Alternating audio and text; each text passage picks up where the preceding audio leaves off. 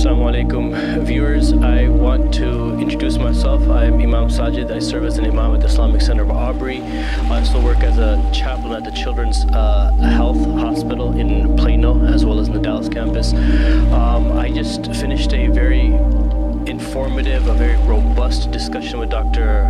Khan on addiction and the mental health impact within our Muslim community and our youth in particular. So I would invite you to listen to the podcast and the show and enjoy the content. It was a very beneficial discussion for myself as well as I hope for all of us colleagues on the couch today. Jazakallah khair. Wassalamu alaikum.